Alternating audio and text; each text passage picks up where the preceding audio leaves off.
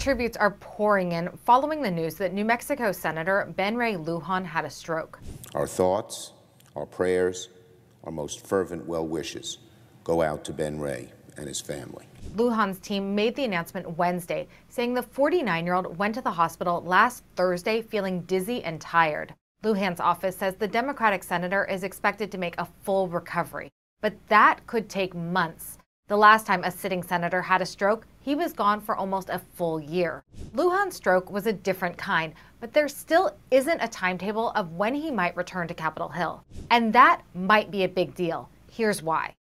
Unlike the House, the Senate doesn't have proxy voting. You have to be there to vote.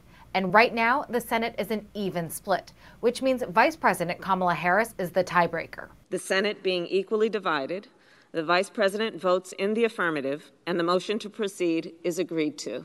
But with Luján out, Democrats are down one vote. Right now, 2 Republicans are quarantining with COVID, but they should be back to work soon.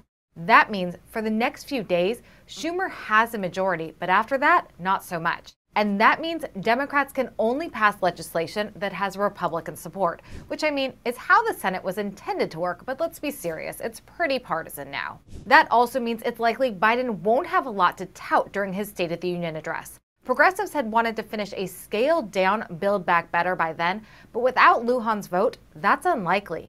And Luján's absence could have an impact on judicial confirmations, including the upcoming Supreme Court confirmation, because those only need a simple majority to pass. But without Luján, Democrats will need to pull over at least one Republican. Straight from D.C., I'm Annie Anderson.